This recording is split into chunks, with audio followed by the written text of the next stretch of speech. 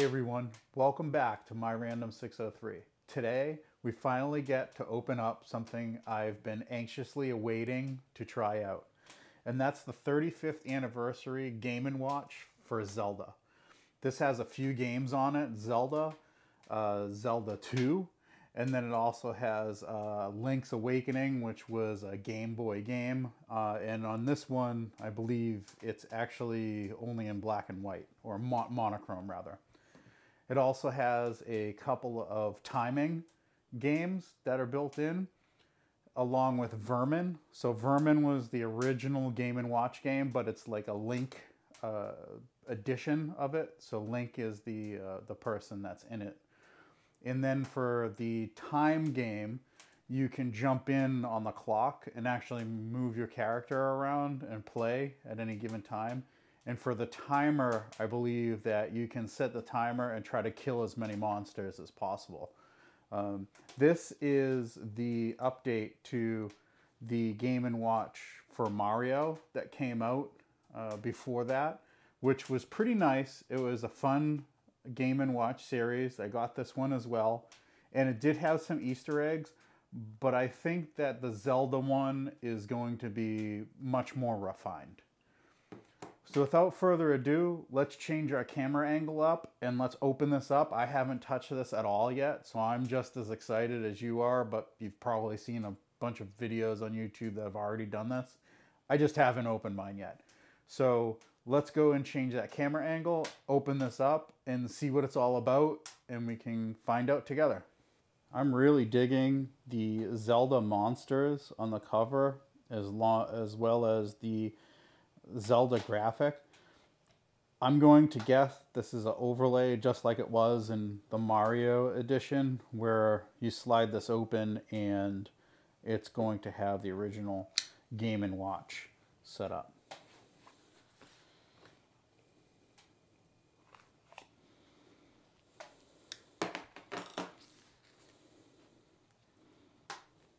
Just like that.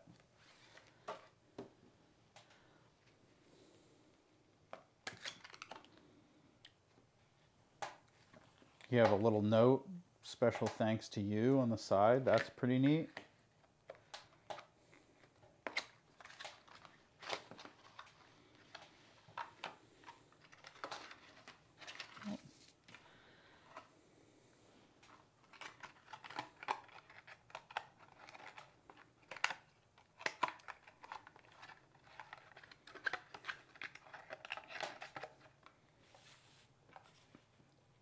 And on the back, it shows you a brief description of all the different features. Zelda, Zelda 2, and then Zelda Link's Awakening, which was a Game Boy game. Vermin, the clock playtime, where you can start to play at any time. And then the countdown, where you can try to kill as many monsters as possible. The unit itself is much better placed in this cardboard, and flipping it over, you could totally use this as a stand.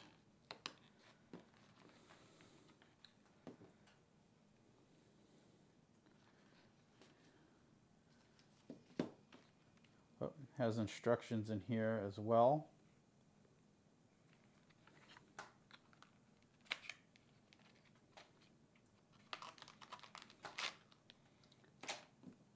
Included USB cable. I'll show you what this looks like real quick.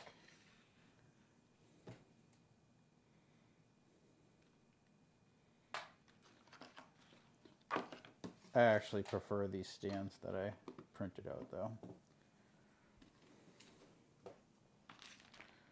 The one thing that I did think was kind of lame, and this isn't, I mean, this is just personal preference, but this is a very short USB-C cable. I actually got a longer cable so I could set my Mario up as a clock full time, because it does turn off after a while.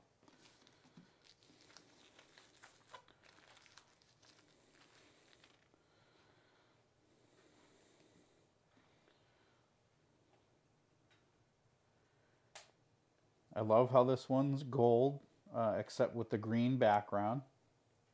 Let's see if it even has a charge out of the box. Nice.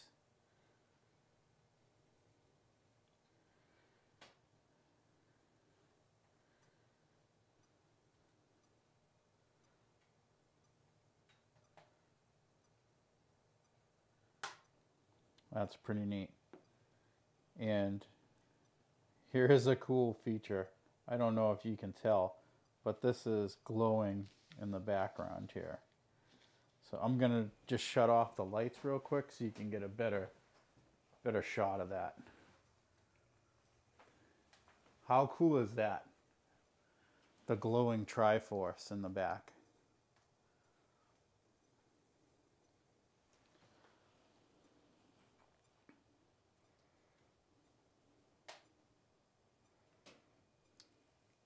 What I'll do is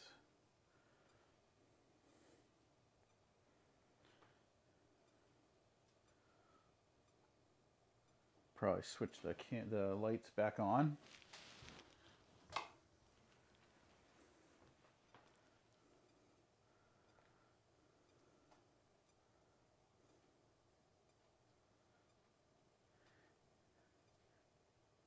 And another neat thing about this is it also has the English and Japanese versions on here. Nice. So let's see if when we switch this,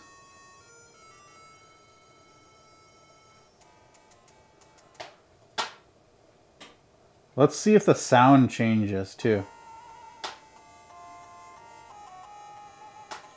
And the sound is all coming from that little slot there.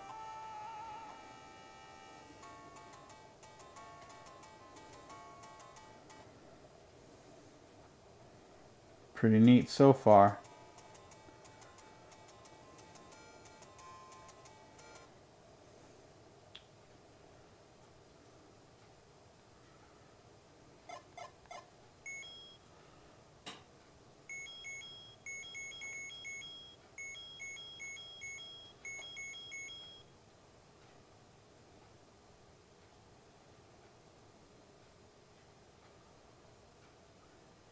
And I think one of the Easter eggs on here is if you hold down the A button,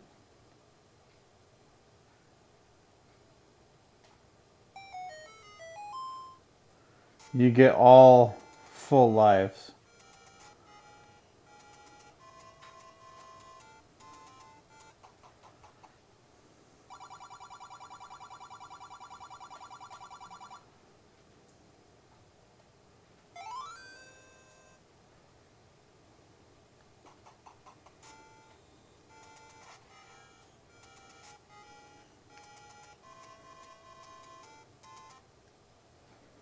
So let's go to Link.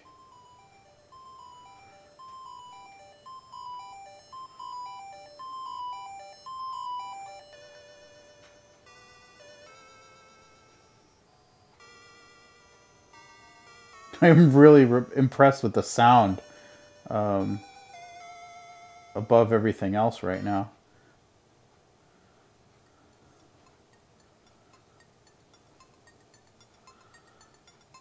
And if you're paying attention, you can totally tell the slight differences in the sound. Because this would have been on the Famicom.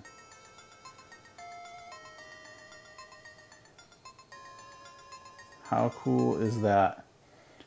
So it's really like getting 6 games.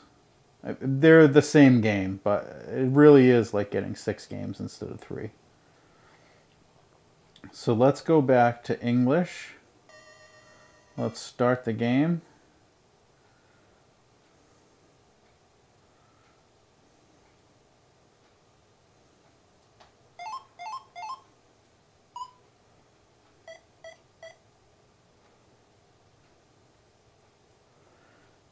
And let's try doing the same thing. Let's see if there's an Easter egg here for this as well.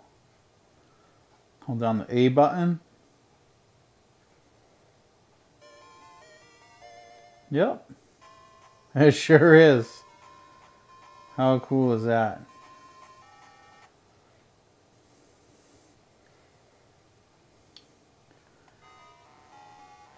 And this is The Awakening, which a lot of people griped about, that it was monochrome, but whatever, it's staying true to the platform.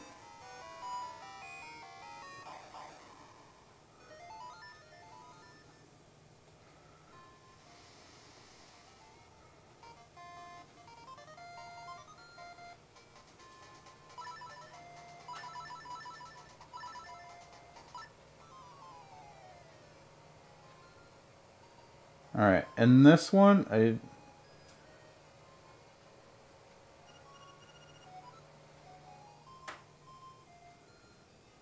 I'm not sure what the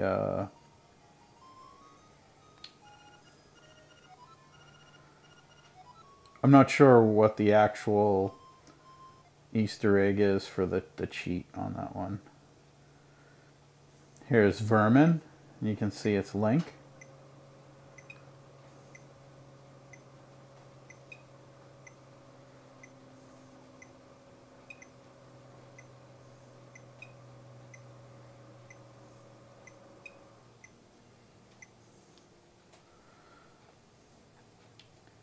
We have a timer game. This is the one where we're trying to kill as many monsters as possible.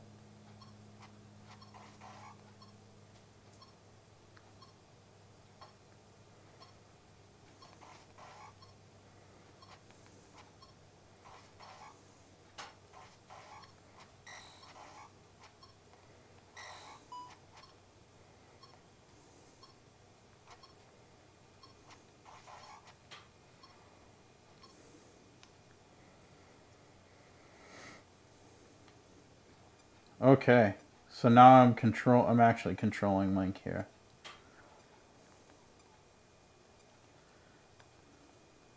Can I go across the screen? Nope.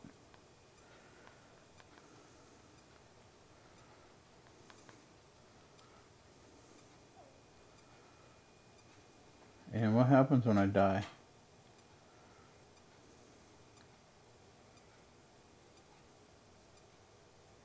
Huh, just restarts. Okay, and then you can take over again. So there you have it. I mean, this is a super neat console. The sound is really cool in it. I love this light up Triforce in the back. Totally surprised that it had a charge out of the box. So I think the next thing, I'm going to play with this for a little bit. But I think the next thing that I want to do is do a teardown and maybe a mod. Maybe we can set it up so we can have some headphone out or something on here. But there you have it, Legend of Zelda Game & Watch 35th Anniversary Edition. Thanks again for taking a peek at my unboxing and initial thoughts of the Zelda Game & Watch that got released for the 35th anniversary of Zelda.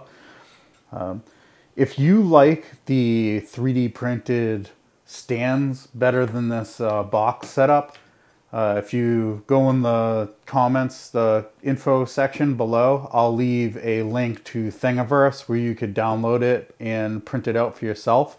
I used some lime green filament specifically for the Zelda. I didn't find this for Mario, but now that I did, I will print out a red one for Mario as well. Thanks again for watching, and I can't wait to see you guys on the next one.